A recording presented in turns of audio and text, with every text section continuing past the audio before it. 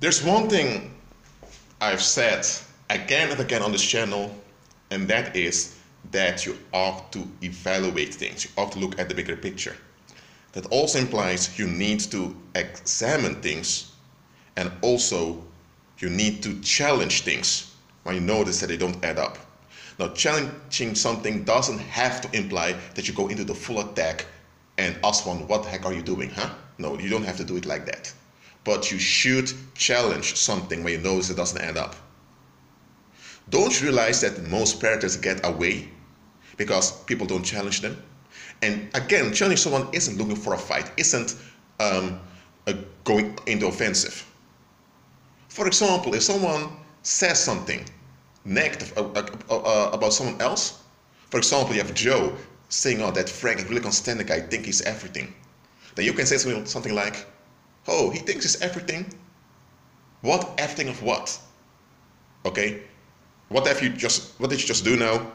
The other guy had an accusation against some other guy.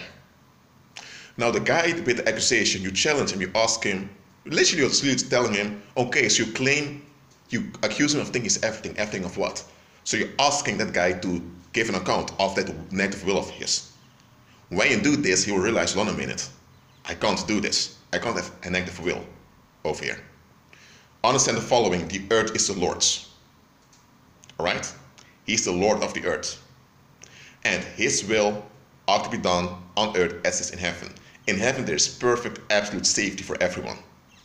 Because Satan and all those sodomites are thrown out. But his will be transferred onto the earth also.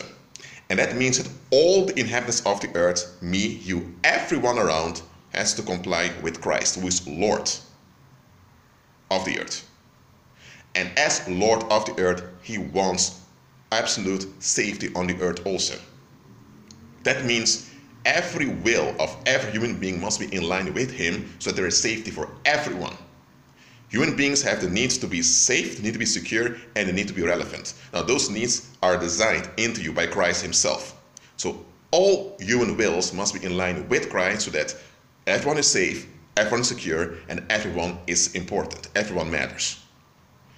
Anytime anyone has a will that violates those three basic human needs, someone is in accusation. And what I tell you before, accusation is what goes before assassination. Okay? So, that being said, nobody has any right anywhere to have a negative will against anyone, anywhere on the earth. Okay? So, anyone that teaches you that you have the right to have a negative will against someone else because you have your reasons, blah, blah, blah, they're deceiving you. Okay? And why am I talking about this? Too often when people suggest negativity, we don't challenge them. Again, you don't challenge them by going off in the negative against them, because that would be repaying evil with evil. Then you get this fight, and then you have a cycle of violence. No. You can remain at peace with a smile and challenge people. That's very effective, and you should do that. You should challenge people that claim they have the right to be negative. If you don't, you're enabling them in the negative, and you're enabling danger on the human community. I say it as it is. Me, I call people out on stuff. I do. I've been doing that since I was a kid. Even adults used to act out of line, and I, as a kid, felt uncomfortable. I would make remarks to let everyone know that I'm uncomfortable. Yes, I was just a kid, but I sense already when something doesn't add up, something doesn't add up. And when I reflect back, it's that so-called big mouth I had from time to time that prevented worse from coming to me. Because people knew Rashid talks. He talks too much. Well, I rather talk too much. When something doesn't add up, you should speak about it.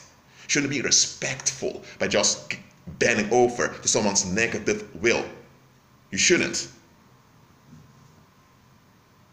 What I tell you before, Christ is Lord. That means nobody has any right to any negative agreement anywhere. There's no such thing as privacy, their life, their will, their decisions, our decisions, find a way to take it. No! He's Lord, and I agree with him. So don't come with negative wills to me, because I challenge you. I put you in your place, you're not God, and if you want to go off, you're on a judgment. Period. You're dealt with. I mean it. That's how I roll. That's how I do. Me, I challenge negativity in a Christ-centered way. You have the world's way of challenging negativity, which will draw you in the negative, but I challenge it in Christ's way. That's what turn your other cheek means. That's what going the extra mile means. That you challenge evil in such a way that evil exposes itself and destroys itself. Really, we should challenge things that don't add up. And before we challenge things that don't add up, we ought to renew our minds so that our minds add up. Too many people can't challenge things they ought to challenge because their mind itself needs to be challenged. Well, I may do some videos exposing known predators. Well, known predators, there are people out there with influence. And the reason I'm focusing on them because they're the ones impacting the lives of many. The moment someone has influence, that individual has to be checked. If you have a mayor of Rotterdam, let's say the mayor of Rotterdam goes out there and he knocks someone out because he's frustrated. And let's say there's a guy there, he's a drunkard that goes to the bar every weekend and he knocks someone out. What do you think is going to happen? People are going to be more upset with the mayor. Why? He's the mayor of Rotterdam. He has a political role and he has influence on the lives of almost 600,000 people. So when he does something out of line, people are going to notice it more, and that will have a bigger effect than when some drunkard who drinks too much knocks someone out while he's drunk. And the judge will give the mayor a higher sentence than the guy at the pub. Why? Because the guy at the pub, he's known to be aggressive, and most likely is another drunkard that he knocked out. But the mayor of Rotterdam doing something out of line like that, oh dear, he's in big trouble. No, people are not going to, in the world, they're not really going to forgive him for doing that. Because people would say, you have a public function. You are a public figure. You have impact on other people's life. You affect other people. If you, the mayor of Rotterdam, knock someone out just because you are frustrated, well, what is this going to do to the youth? So people out there will copy your behavior and say, well, if the mayor of Rotterdam knocks someone out when he's frustrated, so why can't I? You get what I'm saying here? If you have a public function in the world, they keep you in check. Now, that's how the world functions. This world that's Antichrist, at least they know that people with a public function, you ought to keep them in check. Then why is it that Babylon churches teach us to just forget about the past, just to let things go, allow people to have the reason, let them go their path? Why are we called to enable predators, to enable psychopaths, and to enable abusers? Why aren't we taught to challenge them? Don't we have the power of Christ? Look, if you have a metal, if a blacksmith is working on a piece of metal and the metal is in the heat, what the blacksmith can do is he can pick some salt, throw it in it, and the salt will intensify the flames. And when the flames intensify, all the impurities become visible. And then the blacksmith can just pick all the impurities out of it. So the salt is intended to reveal what's going on, to reveal the roots of issues. Aren't believers called the salt of the earth? Then why aren't we functioning as the salt of the earth?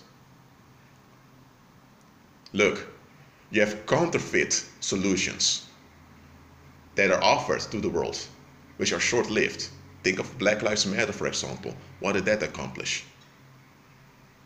Well, it accomplished more harm than good. But people fell for it because at least a concern was addressed. The believers are the ones who ought to address the concerns of the world. so that people in the world will see that they need Christ. What I see happening now is that believers leave the world alone. They are in a bargain with the world so the world won't attack them. What? That's not how it ought to be. Well, I don't want to make this video too long. Just challenge things in a Christ-centered manner when you notice they don't add up. Do it. Be at peace.